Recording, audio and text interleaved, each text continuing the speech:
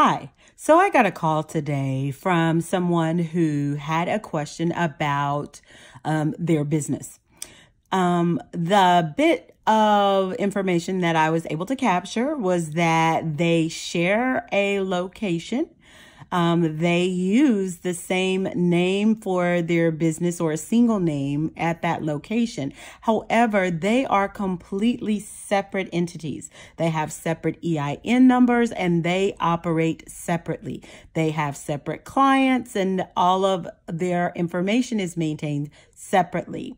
And the question was, how should they account for that?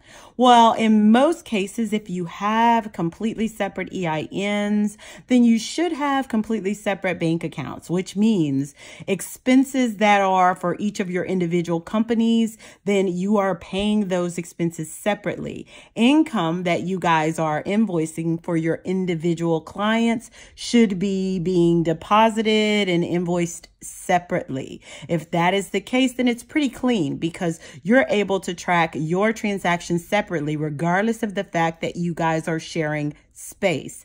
However, with regard to the space, what you'll want to do is you'll want to look at all of the shared expenses. So if that is rent, utilities, insurance, if you have certain equipment that's shared, certain monthly fees like water service or things like that that you might have in an office. If you're sharing those expenses, then what you'll want to do is compile those expenses for the entire year and split those right down the middle.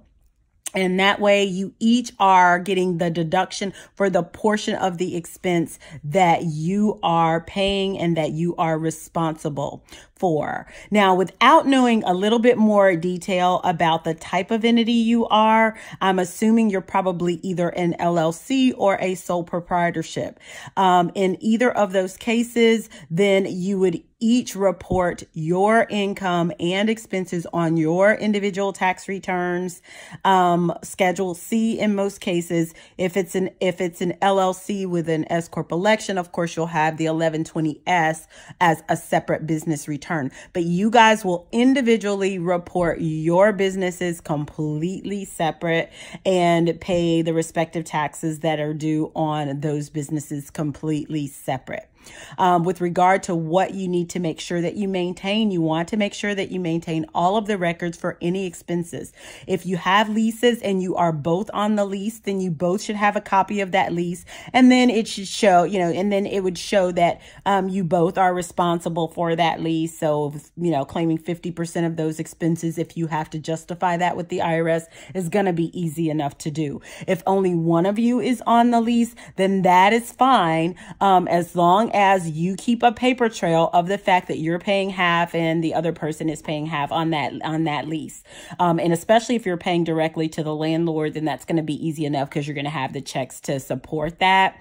If one of you is on the lease and the other one is paying that person, and so that person is paying the full rent, then what you'll want to do is on the checks that you're writing to that person, you're going to want to put rent because basically you're subletting or renting from the person who's responsible for the lease. So that's how that is set up.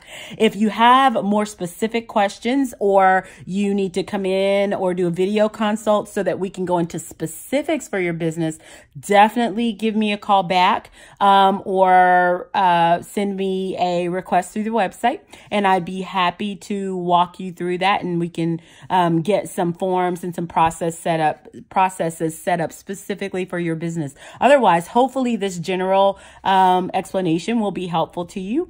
Good luck, and oh my God, how exciting it is to get going on a new business, and I wish you the best of luck, and there's plenty out there, so go for it.